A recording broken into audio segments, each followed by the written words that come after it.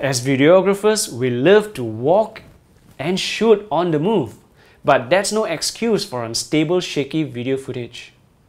Hi, I'm Baron, and in this tutorial, I'll show you how to use the built-in steady shot of the Sony AX100 4K Handycam to get smooth, stable videos while walking and shooting.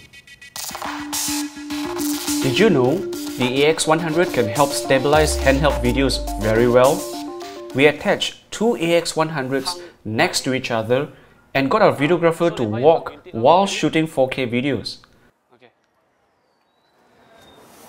Here, we're testing out the steady shot of the AX100 cameras.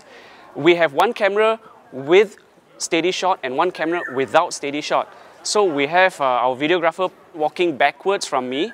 Now let's see how the cameras perform with and without steady shot. We'll see how the steady shot holds up to its name.